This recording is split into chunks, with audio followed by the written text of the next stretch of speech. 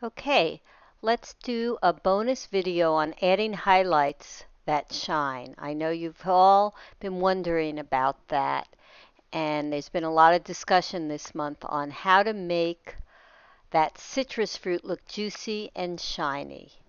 So we're going to talk about how I approach this. What I do is I start to look at other people's images and how they've drawn and painted citrus. So I always do a Google search and see what I can find. And as you can see here, I found some awesome artwork. Actually, does this artwork look familiar to any of you? Actually, that's the new gallery page we've just put up of your work, by the way. So I go and I look at other artists' work that I like. And I've had this book for many years. It's the complete book of fruits and vegetables. And the illustrator is an Italian woman by the name of Marilena Pistoia. Her work is exquisite. As you can see here, the way she does the peels, the way she does the shine.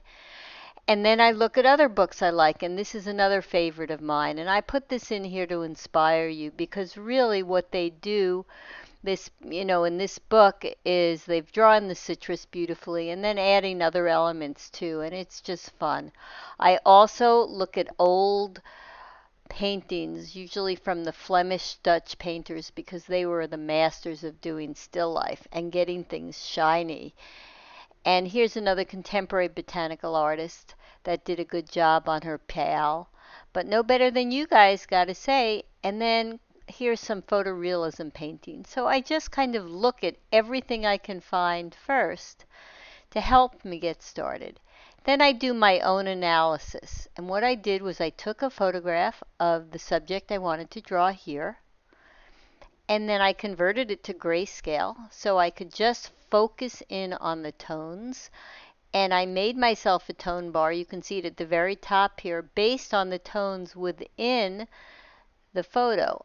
And this is how I did it. So I took a photo, converted it to grayscale, and then I analyzed the tones. And what I found was that the highlight was, yes, the lightest of the paper, but that the tone next to the highlight was actually a number 5 tone, which was really interesting. And then so I analyzed all the different tones, and then I did the same thing. I matched in Photoshop just to see what the colors would have looked like.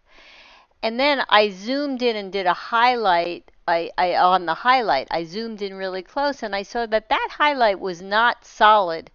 It actually shimmered a bit, the way I normally do a highlight. So I thought about that, and here you can see at the bottom I did a little bit of drawing based on that analysis.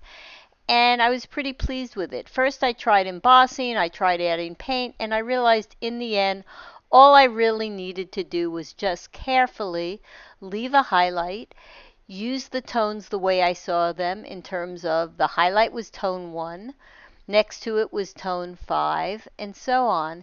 Then I went back in and made my highlight shimmer and made it subtle so that it wasn't even everywhere. And I was pretty pleased with it. So I would like to just encourage you all to do that same kind of analysis. And then when you're ready, perhaps you would like to think about at some other time drawing the citrus with leaves and stems and possibly a flower, which some of you have done. It's just something to sort of build on all the skills we're doing each month. And then look at your work here. I have to say, you guys, Vern and were so impressed with the beauty of the work and the commitment and the creativity in trying so many different things. So let's just give you guys all a round of applause now. And now we'll talk about your work some more.